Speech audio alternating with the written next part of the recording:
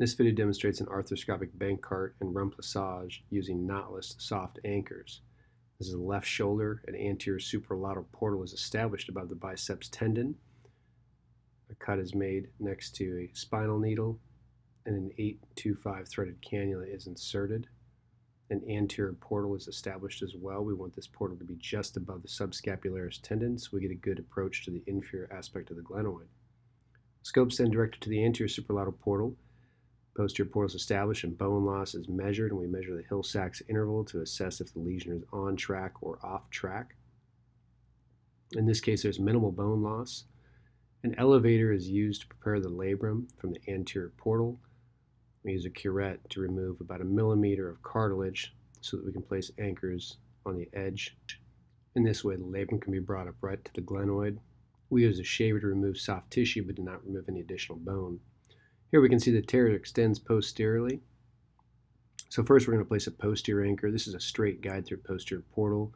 We drill. This is a 1/8 drill. We're going to place our knotless soft tissue anchor. This has a number 2 suture attached. Anteriorly, I'm going to place another anchor after the posterior suture has been engaged.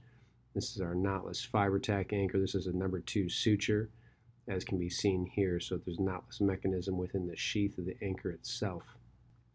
The curved guide really lets us get inferior, and we're allowed to do this because we have the all soft anchor, so we can get as low as possible with that guide. We want to get down to about the 5 o'clock to 6 o'clock position. We're then going to shuttle our sutures. This can either be done through a posterior portal or the anterior portal. In this case, we're going to use a tight left curve passer to do that through an anterior portal. The blue repair suture is shuttled through the labrum in a simple fashion. We then need to retrieve the shuttling stitch. This is the stitch with a loop on one end. We can then shuttle the repair stitch into the anchor itself to engage that knotless mechanism. Here we can see the suture is now shuttled into the anchor. And as we continue to pull, we can tighten the labrum down to the glenoid. You see we have a nice low profile knotless repair. And then from here we simply work up, placing 2 additional anchors. This is our next anchor, placed at about the 4 o'clock position. Again, a left curved suture lasso, and we tighten out our knotless mechanism. Another anchor is placed above that.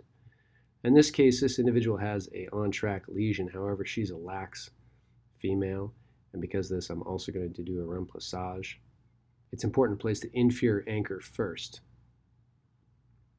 That way, your view is not obstructed when the superior anchor is placed. This is placed in a percutaneous fashion. These are each place your separate posterior percutaneous incisions. Again, this is a 2.6 millimeter drill for this particular soft tissue anchor. And then we go superiorly, and I already have 1 sutures out one of the percutaneous incisions, and I'm going to retrieve all the sutures again out that same incision from the superior anchor. I've done that after I've bluntly cleared the subacromial space. Then I can simply interlock the 2 anchors to create a double mattress suture, and I can do this because this is a knotless mechanism, so I can do this in a blind fashion. I tighten down reciprocally, and there you can see the remplissage completed with the posterior capsule engaged into the Hill-Sachs defect, and there's our final repair.